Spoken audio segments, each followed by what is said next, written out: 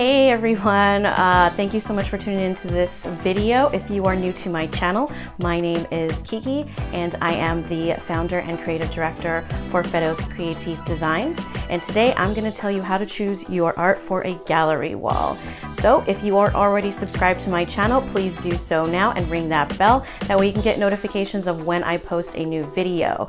So if you'd like to hear about what to choose for your gallery wall, then just keep on watching. That was cheesy.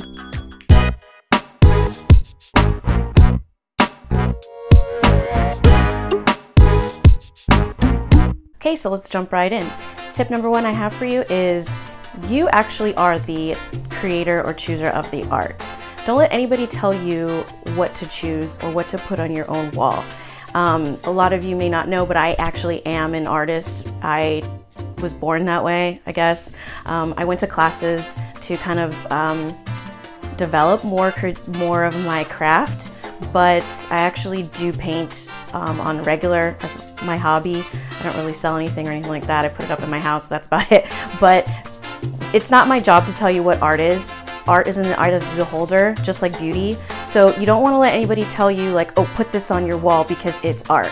Well, if you really think about it, anything people say can be art, right? I mean, it's just, like I said, the art is in the eye of the beholder. So, you know, if you want to put a T-Rex on your wall, then you find that as art. It's not my place to tell you that's not art just because I don't like T-Rexes.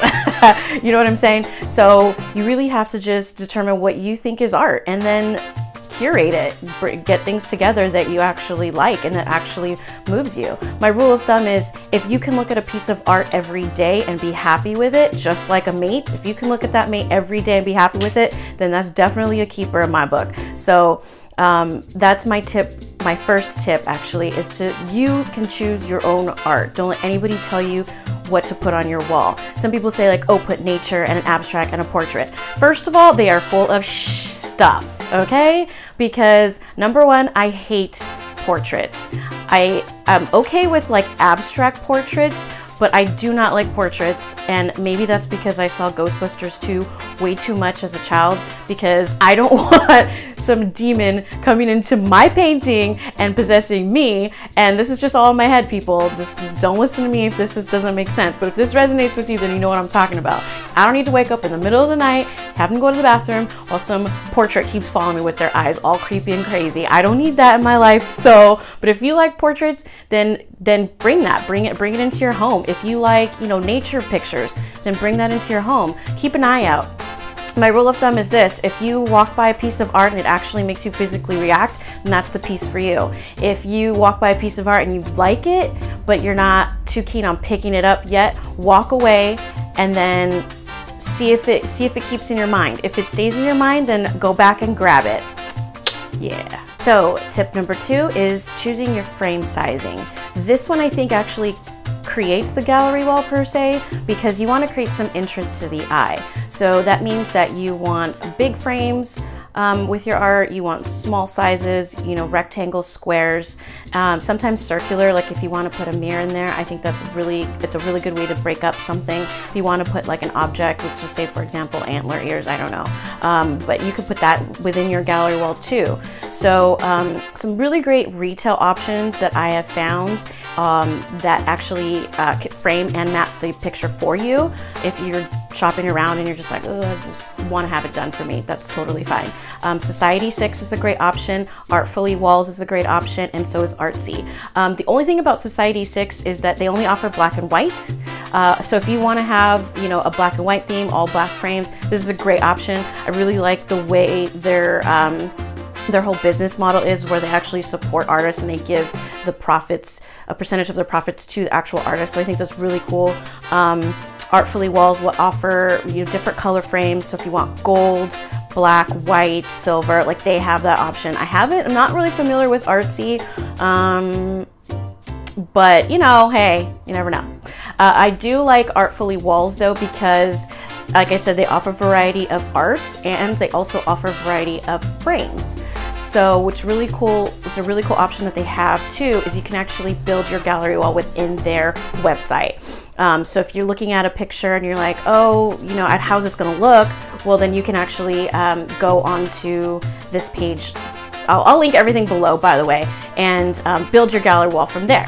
So you can, there's a lot of different options that you can do for frames. Just keep it interesting. You know, I like to mix black with gold frames and brown frames. I think that creates a lot of interest to the eye, and it kind of just keeps it a little bit of a warmth to their gallery wall. I actually have a tendency to put mirrors within my gallery walls that I create. So I think that having some interest to your gallery wall with the frames can actually bring your gallery wall to life in that regard. So last tip I have is actually placing putting your gallery wall together, basically.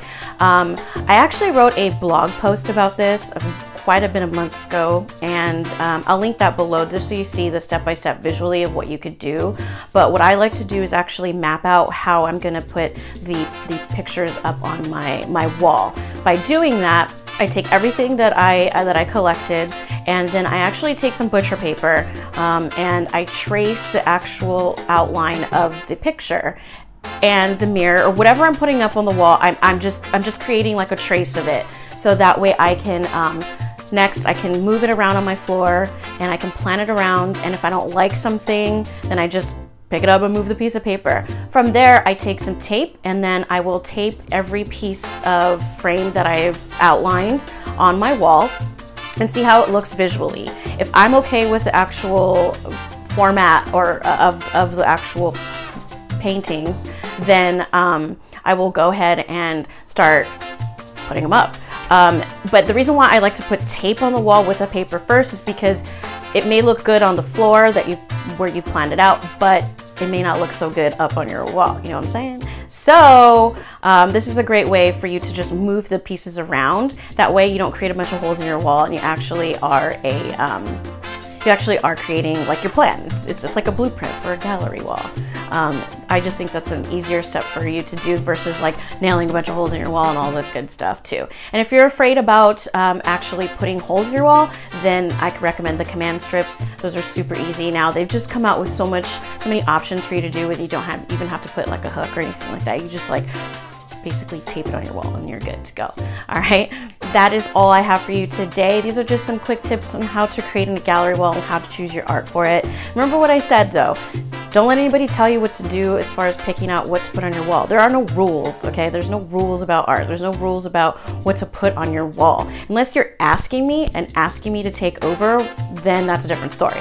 But if you're choosing the art, then there's no need to listen to anybody saying you need nature, abstract, portrait, black and white. Like, no, like this is your opportunity to be creative with your space, okay? So again, just listen to within and go from there. If something moves you, pick it up.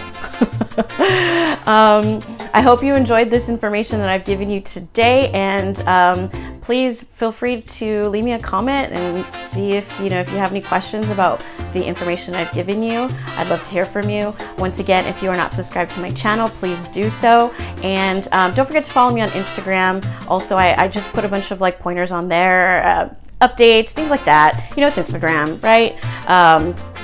Another thing too is if you want to look and check my free design guide out, I have that linked below, and that's just a really cool step-by-step process that I do as a designer on how I actually start the process of designing a space. So please feel free to check that out. I'll link that below, and until then, like I always say, please practice appreciation and gratitude. I will see you all next week. Bye.